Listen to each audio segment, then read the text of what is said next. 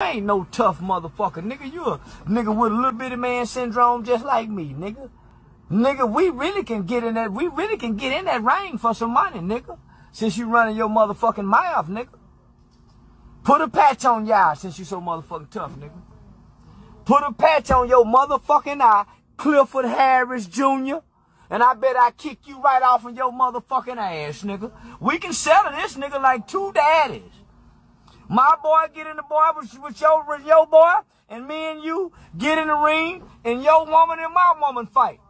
If you got some cousins, I got some cousins that can fight, nigga. We can make it with the White versus the Harris, like the Family Feud, and let Steve Harvey referee this motherfucker, nigga.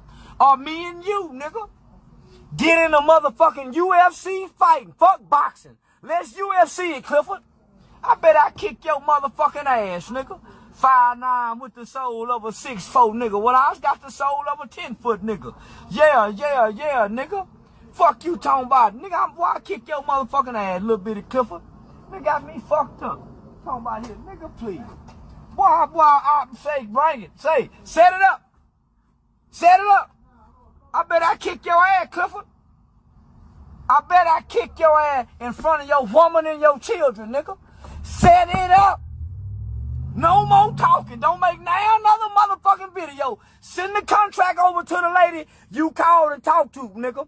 Send that motherfucking contract over. Let's give us a 90-day, 6-month training. I'm gonna kick you right square off of your motherfucking yellow ass, nigga.